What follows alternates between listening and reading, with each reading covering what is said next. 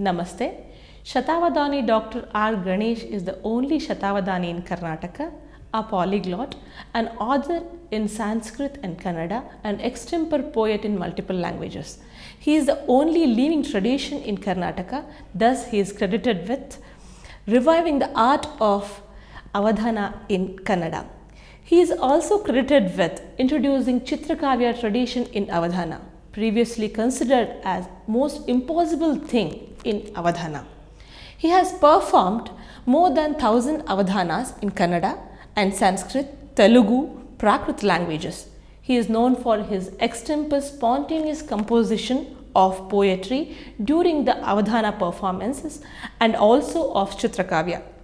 He has even set a record by composing poetry for 24 hours continuously.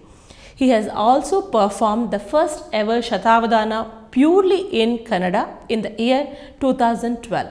Also, recently in Bangalore, he performed his 1000th Avadhana with great success. His contribution towards Yakshagana also been remarkable, not only through the study or writing books and articles, but also direction towards performance field is incredible. Vyakti Yakshagana has been conceptualized through his brilliance. Along with that, the insight towards reconstruction of Yakshagana dance and other techniques, application of Natya Shastra, especially aspects of Angika, Nayika concepts, the aesthetic outlook given to female costume, new performance concepts like Bhamini and other Vyakti Yakshagana performance and storylines, and writing poetry for such unique classic reproductions, whatnot.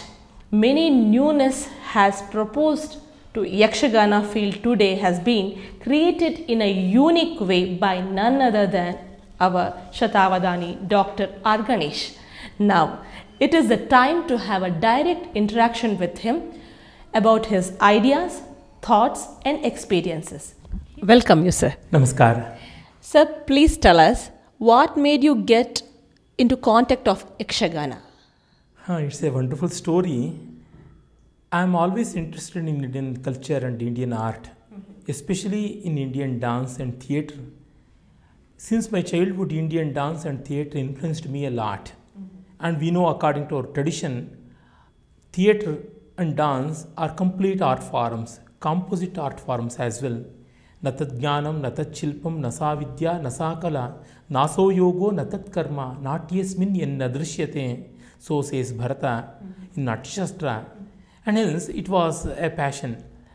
And when I was in search of which type of theatre from Karnataka is more closer to the Natya Shastric presentation, all the forms of course are all very close to Natya Shastra, but which living tradition is even today complete in the four aspects like Vachika, Angika, Sattvika and Aharya.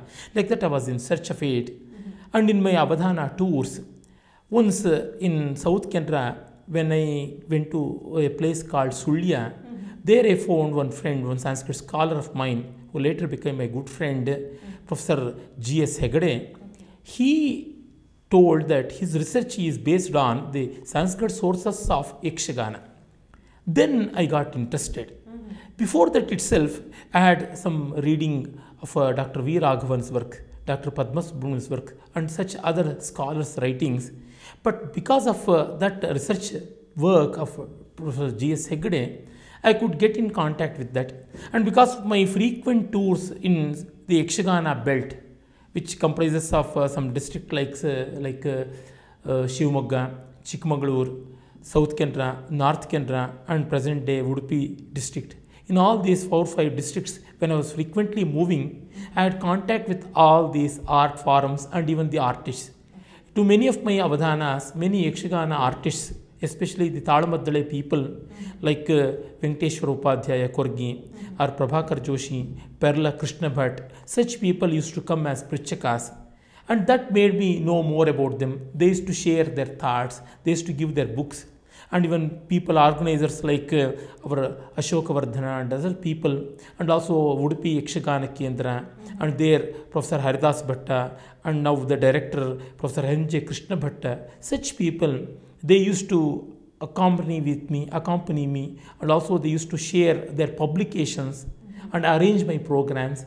And even I used to watch the Yakshagana performances. All that enriched my knowledge. Apart from that, many of my performances, usually they used to be tagged with a full-fledged Yakshagana throughout the night. Many times when my time permitted, I used to sit there and watch throughout the night. And even in Bangalore, because of that influence, I started watching. When I was in Bharati Vidyabhan for 5 years, Dr. H.K. Ranganath, who was a person known as an authority on Karnataka theatre, traditional theatre, he used to arrange Yakshaganas and even the ballets of Shivaram Karanta, Yakshagana ballets. All these things that made me, it's a process of over 10-12 years. What is the inspiration behind conceptualizing Ekavyakti Yakshagana for female role? Because when I saw Yakshagana, by the time itself I had good exposure to Kuchipudi. I had learnt a bit of it earlier in my childhood days. And then because of my learning in Telugu literature and Telugu tradition and culture, I had good lot of exposure to the development and conceptualization of Kuchipudi from the Yakshagana, Bhagavat Mela, Kalapa to the solo performances. And also I had good lot of exposure to Odissi, Sadir Bharatanatyam and such forms.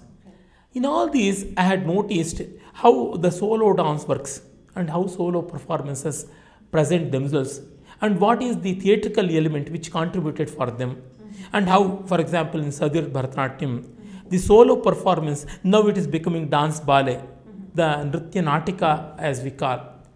And from Kuchipudi solo, now we have the ballet, Kuchipudi Nritya Natika. This way of fluctuations from theatre to solo performance and then from solo to theatre like that. Knowing all these things, I had in my mind, Karnataka should have something like its own format. I had a lot of contact with the Nataraj Ramakrishna's productions as well from Andhra. How he developed Andhra Natyam based on Perani and Navajanardhanam. So a unique dance style which is special of Andhra. Why not we do something like a Karnataka style, a style of dance from Karnataka, something like Karnati also I had thought, a style by name Karnati itself, based on the sculptures of Karnataka, something. And that later developed into something else with the collaboration of late Sundari Santanam, the great dancer and student of Padma Subramaniam, her Desi Karana's reconstruction, where I played my own important role. And these things I had in my mind. In that time itself, I came across Shri Manta Prabhakar Upadhyaya, who became my source of Ekavyakti Yakshagana, in whom I saw a capable artist of great merit who would create this form and develop it. And that's how it started. Please brief about Ekavyakti Yakshagana technique and its performance styles here. Ekavyakti Yakshagana is a very special thing because unlike the other solo performances like Sadir Bharatanatyam or Kuchipudi or even Odissi or Kathak or Satriya or whatsoever, all these traditional dance forms, classical forms as we call nowadays, they are present in India. There, even when a person is performing entirely alone, he will be taking the role of many. It is Ekaharya. Means one person will take Ekaharya, Ekaha Harati. One would take the role of all characters, the responsibility of all characters and doing. For example, Padma Subramaniam doing Ramaya Tubhyam Namaha or Krishnaya Tubhyam Namaha means she will become Rama, she will become Ravana, she will become Sita, she will become Jatayu. Everything she will become. And this is what we are doing in all traditional classical dance forms. But in Ekavyakti Yakshagana, it is Ekaharya. That's why I coined a new term. Ekaharya is in Natya Shastra. Ekaharya is my own term. Means Eka Aharya. In one costume, as one character, he will be developing. Aharya is costume. In Yakshagana, the character is called Vesha. Raja Vesha, Vidushaka Vesha, or Hasyagar Vesha, or Stri Vesha, Bandad Vesha. Like that, the costume and the character are inseparable. So Ekaharya means Manta Prabhakar Upadhyaya, when he comes as Rukmini, he will be dancing the role of Rukmini alone. When Krishna or Shishupala or whosoever come, they will not be presented, their action will not be presented, only the reaction of Rukmini towards them will be presented. For example, when Yashoda is coming on the stage, Krishna will never be shown as an action. When Yashoda's veil is pulled by Krishna, Krishna will not be presenting as pulling the veil, but it is Yashoda who will be feeling that the child is pulling the veil. Or when Draupadi is coming on the stage being dragged by Dushasana, Dushasana will not be shown. It's only the pain of Draupadi and how she protects herself and tries to avoid Dushasana that will be shown. So, the characters of others will be presented through the reaction of the only character, that is Ekavyakti. This is a very unique thing which I developed. And because of that, this Sthai Bhava always remains, the Sthai of the character always remains. The permanent emotion of the character as a character throughout remains. So no other character will be coming in between. And this way, the intensity of rasa will be more. That's how I developed it. And this is very much in tune with Yakshagana. Yakshagana, the Vesha, the costume and character, they go together. And other thing is, in Ekavyakti Yakshagana, I revisited Natya Shastra of Bharata based on the research work of Dr. Padma Subramaniam. And that's why I made Manta Prabhakar Upadhyaya to go to Sundari Santanam, chief student of Padma Subramaniam, to learn charis, nritastas, vyayamas and others, and enrich the Angika part of Yakshagana. Because Yakshagana is a very vibrant theatre, but movements are few. Not many variegated movements are present. It is the same thing with all traditional theatrical forms, whether it is Kathakali or whether it is Terukuttu or whether it is Kelke or Doddata, Sannata. The movements, though they are attractive, they are not very many variegated. That's why I wanted to enrich that. And all these things I have done based on the traditional roots of Yakshagana. Especially the Badagatuttu Yakshagana, that which is practiced around Udupi and Kundapur, that has a lot of beautiful Angika movements. And that I wanted to explore. And also the Badagatuttu of the Uttara Kannada has a lot of Sattvika. I wanted to synthesize them both. I wanted to alloy them. Mandap as rich Sattvika. I wanted to enrich with Angika. And in Tenkutittu, they have a lot of musicality. Many Bhagavatas, starting from Mandecha to present day Dinesh Ammannaya and others, they use lot of ragas, lot of raga lapana, melody is all there. And I wanted to explore this. So all the three best aspects of the three systems, three schools of Yakshagana, I wanted to club together. Because one advantage for me is Yakshagana's Trivesha in all these three tools is more or less one and the same. Starting from the costume is one and the same. And that came to me as a great help. And because of my learning in music, I tuned, and also because of the research work of people like Rajagopalacharya and Shivaram Karanta, I got lot of inspiration from their writings and their works. I used more than 100 ragas in Yakshagana. For example, in my production like Yugala Yakshagana, it is Vijay Vilasa, more than 80 ragas are present. In Janaki Jivana, 60 ragas. And being a poet, I composed Yakshaganas. And while composing itself, I tuned and I choreographed. In that way, this became a special thing. No particular vachika is given apart from the songs, barring few connective dialogues which have been employed in Janaki Jivana and other productions. The songs, both in the rhythmic pattern, that which follow the laya, tala, and the poems which have chandas, meter, but no tala, the vitana and satana compositions, the padyas and padas as we call. I've used that. I've profusely used all these things, and even from the viewpoint of lyrics also, no Yakshagana poet has used as many meters as I have used.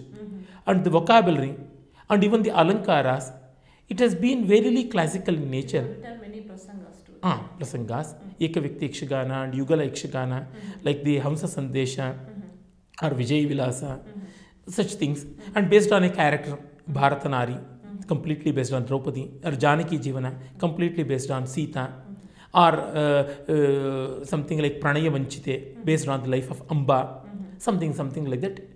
based on the themes also, Ashtanayika themes. It is the first production, Bhamini, are based on 3 characters, Krishna Arpana, Yashoda, Rukmini and Draupadi, or based on 1 character, Radha, Radha Raga, something. In that way, I started developing. So, from the viewpoint of lyrics, music, movement, and even costume. Yeah, you have reconstructed Hari also. Yes, of course. All these things were done in such a way without violating the aesthetics of Yakshagana, making it more classical, more enriching, more enliving experience. It is made more dense. Within 2 hours, so much can be given. And without imitating either Bharatanatyam or Kathak or whatever. So, going to the roots means to the Natya Shastra through the Yakshaganic tradition, through the literary and musical aspects of South Indian music and poetics. That's how I did it. How it is received by artists and... Mandap, he devoted himself to that, and he had his second birth through Vyakti Yakshagana, and he has become an embodiment of that, and he has been recognized beyond the Yakshagani traditional viewers also. He has been invited by very many forums away from Yakshagana, like the Bharatanatyam forums and the dance forums also, and he has been very well presented and received there. And also the Yakshagana world, it received earlier, naturally to any innovations, there will be some repercussions, there will be some strong reactions. Many has criticized that it is not Yakshagana. But if we focus ourselves and if we have persistence in what we are doing, and we in the initial days for 2 or 3 years, we used to distribute self-addressed envelopes to audience and scholars. Come out with your objections and questions, let us answer, let us incorporate the positive suggestions also. People like Umakanta Bhatta, Korki Venkateshwar Upadhyaya, Mahesh Adkoli, all such people coming from the real belt of Yakshagana, all these people have given positive inputs and suggestions too. Like that we have been developing, and that's why later it became such a successful thing, and it's almost seen 1500 performances. It's a no mean achievement in real sense. What kind of changes you suggest for today Yakshagana field? I have written a long article itself. What are the reformations and modifications needed for a total theatre like Yakshagana? Yakshagana's strength lies in spontaneity, ashutva. But this ashutva makes it slack and loose at times. Flexibility has this problem anywhere. Flexibility will end up in looseness. To tighten that, the Bhagavatas of Yakshagana must and should learn classical South Indian music. They should make Swara Shruti Sadhana and at least know some 60 ragas in and out. And then all the Yakshagana performers should undergo the Natyashastric Vyayamas and some basic training in Charis and Nrityastas. I don't recommend the exposition to Karanas. At least Charis and Nrityastas they have to know. They need not learn this other Adavos or Kuchipudi movements or Kathak movements or whatever. If they learn the reconstruction of these things as done by Padma Subramaniam, that would be enough. And they should never forget that they are the characters and characters alone. What happens many times in Yakshagana, when the artists are dancing for the songs, they will be the characters. When they start conversing spontaneously, they become the advocates of the characters. And they lose the fervor of the character. And the other thing is, when they are conversing, they lose the Natya Dharmi, the discipline. That is very much present, very much prevalent in the case of people who are not well versed in Nritya.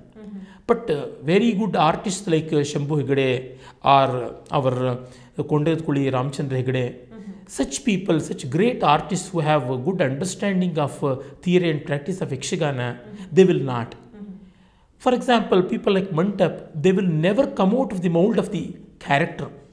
That should not happen. Not once the people should come out of the character and become advocates and use loose body language. The body language should be in tune with the character. They should be elevated. They should always be chaste to cut. How is the future, sir? Yakshagana At any rate, I think it has a great future because people even today love it. But the problem is, Yakshagana has been performed as a stretched one. It is not made compact. It should be made compact. Compactness means not more than 3 or 4 hours. And everything should be spontaneous. At the same time, lot of thinking should go on. Director should come and he should work. And in Sahitya also, though they follow Tala and other pattern, lyrical looseness has come into the forefront. That should not happen. Here, I think the ideal are poets like Muddana and Parthisubba, Yakshagana Valmiki, the first great Yakshagana poet, and Muddana. Such people, they show the way. Nowadays, they are not caring for the chasteness of meter, imagery and other things. And it has become mere imitation. Yakshagana padas have lost poetry. They should have lot of poetry. And then it should come out as dance and presentation on the stage. These are some of the observations, and all these things have been enumerated in the long articles which are compiled in the form of a book by name Yakshagana. Whom do you think that, who will become successor of Mantap Prabhakar Upadhyay? I don't know, because I don't even believe that successors are taking the art forward or such things. Who has to do all these things, I don't know. Because if it has sattva, it will certainly pave way. One or the other would come into the forefront and take it. If not, it will have its natural death. But how long it lived is a secondary question. How beautifully it enthralled, how meaningful in its existence, that's very important. For example, I don't know when I die. How long I would live, I don't know. But how meaningful my life was to me and to others, this is very important. And to make a tradition, it needs the help of long system, a very profound, meaningful system. And many people are also needed. Vyakti Yakshagana, long ago I told, it has come as to serve a purpose, to enrich the mainstream Yakshagana. Already many people have taken our aharya. It's very easy to imitate. Ahriyate iti aharya. Yes. That can be snatched away and imitated. That is called aharya. Now it is very popular. Of course. Then they have to graduate to Angika.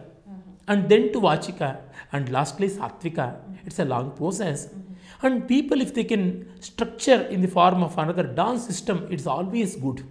Any number of meaningful systems is always welcoming. And then I have already started the total production, and that was in the Vijay Vilasa long ago, and then as Hamsa Sandesha, and now Mantap himself has taken the lead, and that's how Moha Menake, a full-fledged Yakshagana production based on these values. Recently, Bharatan Natya of course. Combination was also Yes. there, yeah. So this way the Murida Maitri, Murutida Maitri, friendship being broken, that is the recent production which was done with Dr. Shobha Shashikumar, that can become a full-fledged production as well. People like Divakar Hegde, such people of taste and relevance who have good exposure to both backstage and front stage activities, they can do a lot in this direction. Is there possible to give social message through the Yakshagana? Of course, message is always there, but intense, elevated enjoyment itself is the greatest message. Kavye rasayita sarvo nabodhana niyoga bhak, so says Bhattanayaka. Ananda nishyandishu rupakeshu vyutpatti matram phalamalpa buddhi, yopiti hasadi vadaha sadhu, tasmai namaswadu parang mukhaya, so said Dhananjaya in his Dasharupaka before 1000 years. It means message should be intrinsic and inbuilt. Message should never be extraneous. It should be something like health in a delicious food. Vitamins and other enriching things should be inseparable part of a delicious, culturally rich food. And Yakshagana is no exception to that. In all our productions, that has been the thing. And even any great artwork, whether it is Yakshagana or not, it is the thing. And so, message-oriented things should not be coming to the forefront just by the name of message. They will gain supremacy as good art or great art. That's wrong. At the same time, Message should not be completely ignored. As Professor M. Hirina says, great art would not ignore message, but it will have a moralistic view, but not a moralistic way. It has been very enlightening session, sir. Thank you, sir, for Thanks a the lot wonderful for allowing me input, sir. to share my thoughts. Thank you, sir. Thank you. Thank you. Dhanyawad. Dhanyawad. Namaskar. Namaskar.